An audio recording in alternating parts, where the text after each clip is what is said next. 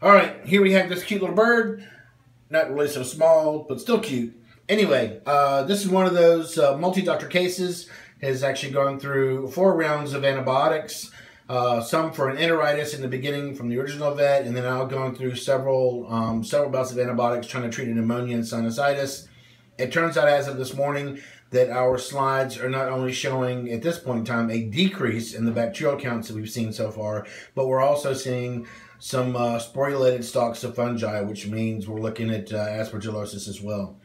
So we're going to go ahead and start this one on some antifungals. I did take some pictures, so I will add this to the video for those of you who are watching and want to know what it looks like under the microscope. All right, so anyway, hopefully at this point in time, we're seeing some improvement in about 2 weeks or less.